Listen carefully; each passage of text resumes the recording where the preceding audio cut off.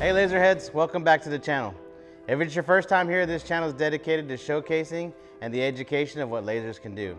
So if you could please take a second real quick and hit like and subscribe or share our content. It really helps us out, and with the algorithm, it doesn't cost you anything. We all know how that algorithm is.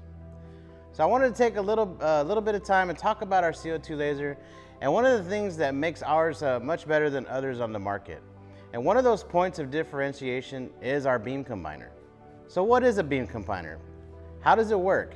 And why is it important in my laser? By the end of this video, we will break down so you know exactly what you should be looking for in a beam combiner. Now, most gantry style lasers use a laser pointer for part placement, and you need this for aligning your engraving up to the materials to be lasered on. Now, some companies will actually stick a really small, like a red dot laser pointer on the side of the laser head, and it has two really small adjustment or lockdown screws. Now, these are not that great. They can easily be knocked loose or jarred from the movement. Even the laser head moving back and forth can cause them to be misaligned. The other option is the use of a beam combiner.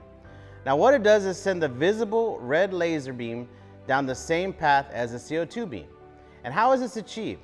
The way it works is the laser tube produces a 10,600 nanometer beam. As it exits the tube, it's sent to mirror 1, which is located inside of the beam combiner. Now, the first mirror is an opaque surface with a special coating on it, and then the beam is 100% reflected at 45 degrees, and it's sent down its path towards mirror 2.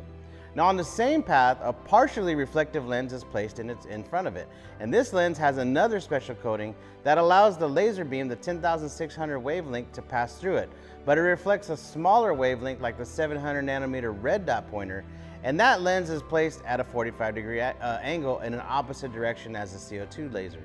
But it allows both of them to combine and head down toward mirror 2. Now, the quality of these beam combiners can vary greatly. Some manufacturers will simply use a small L bracket to prop up the mirror or the lens. Some will even include some adjustment for the mirror and lens. But what truly matters for that is the mounting and the sturdiness of the housing. This should be a very solid, fixed mount that can handle the jarring of the whole machine. Mirror alignment and red dot alignment are one of the things that people struggle with the most. I see it all the times in the forums. Some of those issues arise from having a cheaply made beam combiner or a red dot pointer mount. You could spend literally hours aligning your mirrors and dialing it in just how you want it for your red dot pointer and get it exactly where you want it. It's dialed in, and only to have it be thrown off a few engravings later. A cheaply made red dot pointer or beam combiner can have you super frustrated very quickly. The force that's created as the laser head moves at high speed is enough to knock red dots loose from their mounts or cheap beam combiners out of alignment. I mean, that's just the truth of it. This is why we chose a housing of aluminum for our beam combiner. We also included some adjustment on both the mirror and the red pointer. Our beam combiner is mounted on its own bracket. We looked at the deficiencies of what was already out there in other lasers, and we addressed those issues during the design process. Solid, stable, and locking adjustment on the reflective mirror, stable and locking adjustment on the red dot pointer mount, the highest quality 2.6 lenses and mirrors, and then a really beefy housing that can withstand the G-forces that our high-speed laser head can produce.